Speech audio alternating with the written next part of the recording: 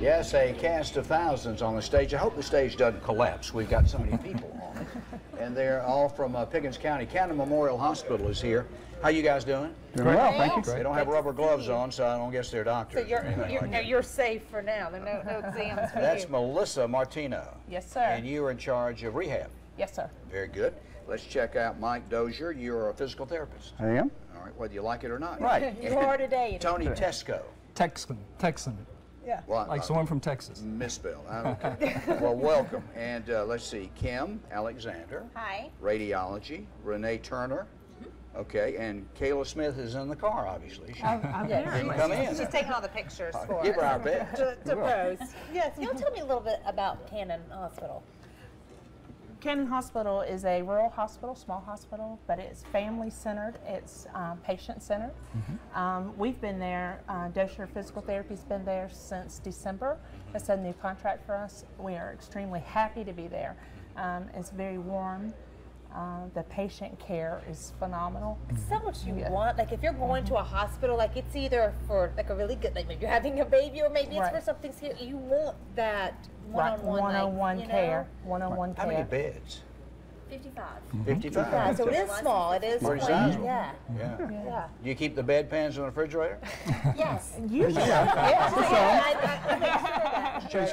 You'll do something really cool on Wednesdays that I want to make sure everybody knows about. Every Wednesday we have something called a Wellness Wednesday. Right. It's a wellness clinic where we offer discounted lab work. We have different vaccines that we offer. No insurance is required. It's all self-pay. So we actually offer this very cheap. Wow. You do not have to have an appointment, no doctor's orders. And we're actually going to be having a special in May that for every Wednesday morning in May, you can come in and have a complete blood panel, a complete metabolic panel, thyroid, and hemoglobin A1C for $75. Normally, this is tests that would cost you almost $900. $900, and you're doing it for $75? $75. Only for the month of May, every Wednesday, 7 to 10 a.m. And you're doing stuff that could really help, you know, prevent some really long-term.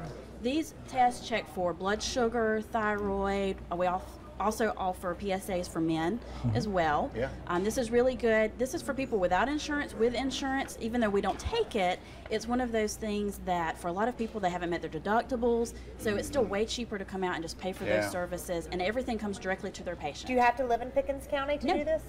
We have lots of people that come from Greenville, Seneca, all over the place. What are the lung cancer screening clinics? What is that all? Well, we were one of the fourth accredited centers in the state of South Carolina.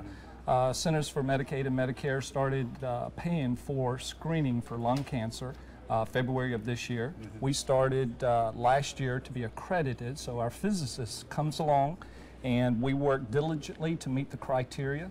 So we assure you and guarantee you that you're getting a low-dose CT screening at 1/4 the radiation as other places. And we were issued this little, I don't know if you can see this. Yes, yes.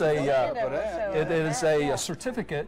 When you see this certificate, you're guaranteed that you're getting a true low-dose CT screening for lung cancer. Too much radiation. Correct. Wow, that's a good honor that y'all were able to get that. It's great. It's an awesome honor. Incredible. Well, Melissa addressed the physical therapy. Do you have to have a referral from another kind of doctor to get in?